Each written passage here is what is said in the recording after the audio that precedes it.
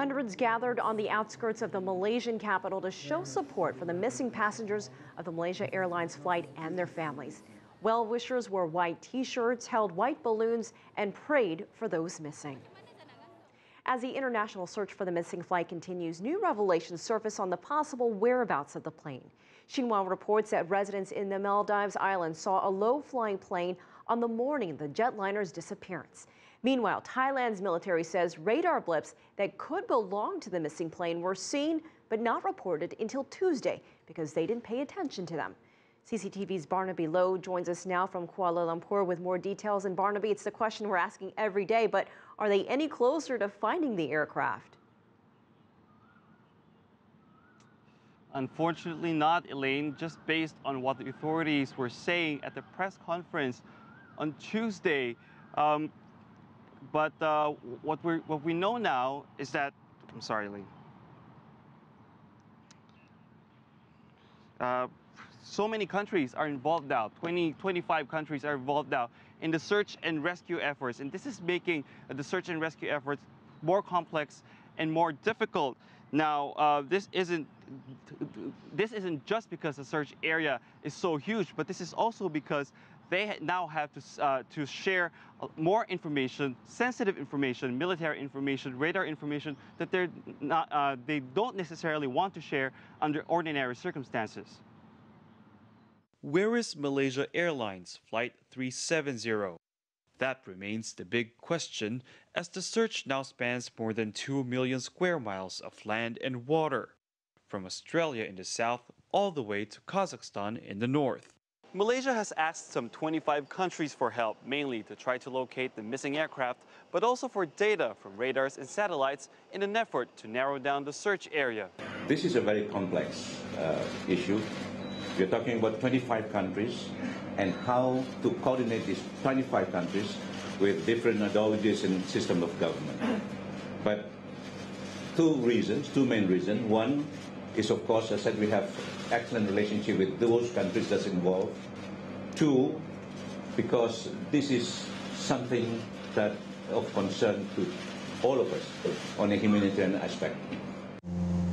In the absence of facts, a number of theories have surfaced about how the aircraft seemingly vanished into thin air. Did it shadow another jet to remain undetected? Did it land on a runway somewhere? Had pirates taken over it?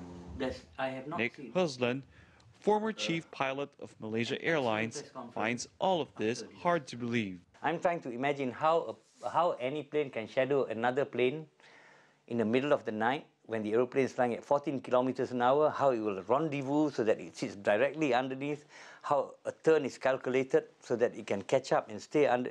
Wow, Hollywood, so Hollywood. But some other theories, like the one in which the flight path had been pre-programmed into a computer, appear to be a more likely scenario, says Husland. It is not difficult for someone to learn how to fly the plane using the auto-flight system.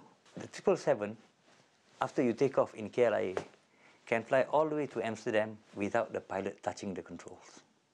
At all? At all. These theories remain to be just that though, theories, as long as Flight 370 remains missing. Now, there have been reports in the past few days that the U-turn had been pre-programmed into the computer 12 minutes before the co-pilot had said, "All right, good night," but that has not been confirmed. What has been confirmed by authorities here is that the ACAR system, one of the communication systems of the plane, had last transmitted signal at 1:07 a.m. 1:19 was the last time the plane had communicated with air traffic. The ACAR system could have been shut off any time between 1:07 and 1:37 because it transmits signals only once every 30 minutes. But Malaysia's defense minister said that that has no bearing at all with what they're doing right now in the search and rescue efforts, and that is their main focus right now, Elaine. Well, and we know that authorities have been investigating both the pilot and the co-pilot, as well as other crew members and the passengers. What's the latest with all of that? Elaine, unfortunately, we don't know much about that as well. Authorities here are not commenting on the investigation. They're saying it is ongoing. They don't want to compromise anything on that investigation. But as for the passengers, China has said that the more than 150 Chinese citizens on that plane are not connected to any terrorist cell. No indication that they would be involved in sabotage or any terrorist activity, Elaine. All right, CCTV's Barnaby Lo live in Kuala Lumpur.